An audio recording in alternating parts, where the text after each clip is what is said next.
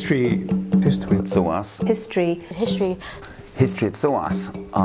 This is the one institution anywhere in the UK, the one department anywhere in the UK, where students can explore a range of regions that basically make up 3/5 of the world's population. Taking Europe and North America, or the Western world, out of the centre of world history and bringing the rest of the world into the centre, what we enable our students to do is to think critically about global history. I chose to come to SOAS because it offered a more diverse course in comparison to the other universities I'd chosen.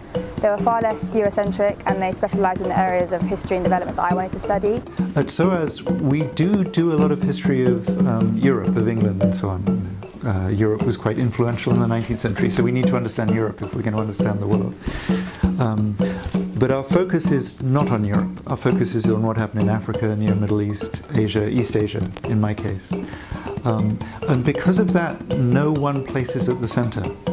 So we get used to thinking in very flexible ways, that if you want to understand how a modern economy develops, or how a labor movement develops, or how somewhere becomes a nation, you realize that you might know a lot about, in my case, Japan. So I can tell you a fabulous story about Japan, but maybe that isn't the case somewhere else. When I read the SOAS curriculum, I was like, okay, wow, this is about Asia, it's about Middle East, it's about Africa. It was histories that would have been maybe one module in the other universities, but here it was the whole course. I did have other universities in mind, all great institutions. However, SOAS spoke to me. There's a nature of the school of itself, what it means, the expertise, the collection of expertise on Africa alone in one place. There is a concentration here of expertise that you will not find in any other department in a higher education institution, any other university in the UK, and arguably in Europe. We do know our stuff.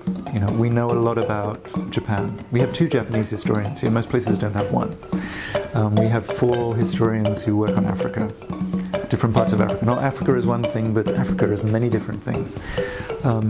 So you can go deep into a subject here in ways that I think is more difficult in other places. History especially, they are very specialist modules and areas of expertise, and I'd heard a lot about it from friends of family, even online, and just from lecturers I've seen on the internet. Professors who were not in my field would stop me in the hallway and generally ask me what I was studying, and generally had enthusiasm for me, and they would tell me about their studies, hoping that maybe I could find some sort of correlation that would help benefit my studies. SOAS is a very intimate place. It's a small university, and therefore our faculty and our teaching staff are very engaged in small group teaching. Like the rest of SOAS, I have a very diverse set of colleagues. It's one of the great things about walking through the doors in the morning is nobody's in the majority. That's a good thing, as far as I'm concerned.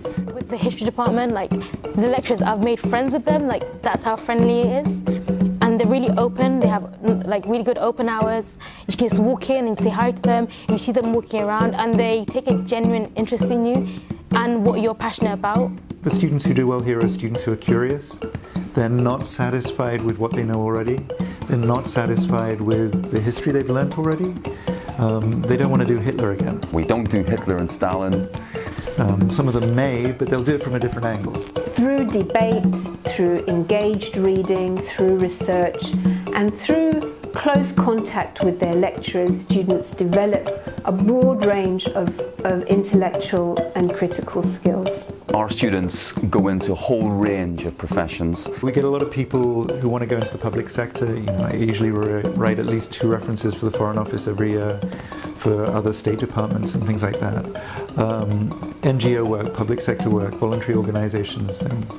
A lot of history students, we learn how to write well in history. They want to be journalists. You can go on and go into law.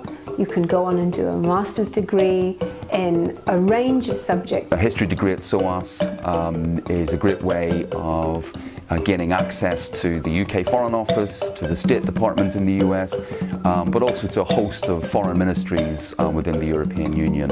Given that we're SOAS, a lot of students here want to make a difference in the world. And when they say the world, they mean the world. They go everywhere. It's very difficult to keep track of them sometimes. We wish they'd keep in better touch sometimes. Also, even the extracurricular stuff is really amazing. They have so many unions, there's really passionate societies around. SOAS has a great student life. I was part of the History Society, and we did great things with great camaraderie, good extracurricular, just, good people and good fun. We work hard here at SOAS, we learn a lot at SOAS, but we have a good time while doing it.